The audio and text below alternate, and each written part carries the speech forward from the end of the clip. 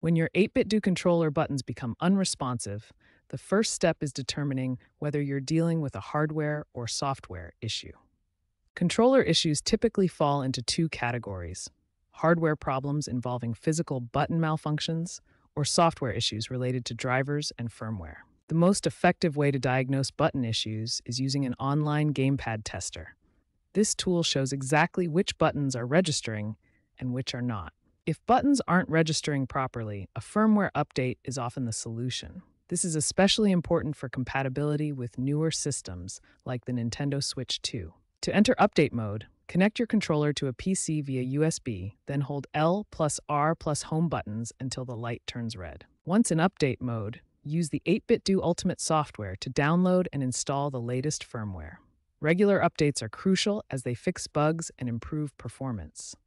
By following these diagnostic steps and keeping your firmware updated, you can resolve most 8BitDo controller button issues and ensure optimal performance. When your controller buttons register correctly but don't function as desired, button remapping becomes your most powerful troubleshooting tool. 8BitDo's Ultimate software is the primary tool for customizing your controller.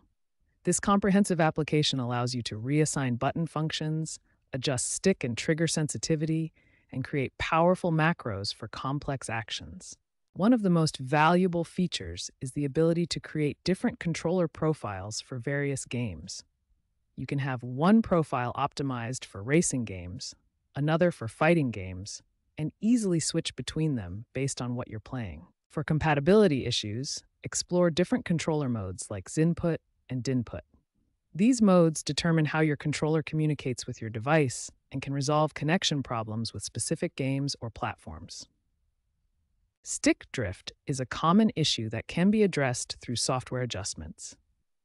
Be aware that stick centering values above 2% can cause noticeable problems in games requiring precise movement. Additionally, some 8BitDo controllers have no inner dead zone, which provides excellent precision for aiming, but may require adjustment for certain games.